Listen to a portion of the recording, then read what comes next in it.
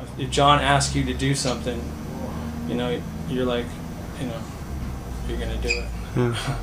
And that's the story of you know, the Sunset Car Wash is one of the greatest stories to me, because they were driving through LA on Sunset, drinking beers in the van with Mark, and Mark had just said, you know, I've always thought about going off the roof into the bank, and John's like, I'm in right now.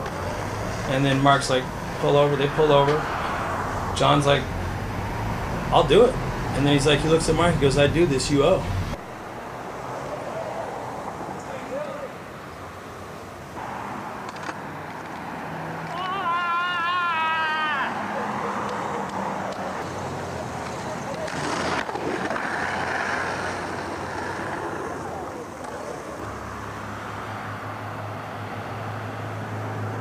And then Mark's like, they all were up there. John did it one try, do or die, the ad. And then that's why in the video, Mark's just freaking out because he owes. John's already in the van drinking a beer.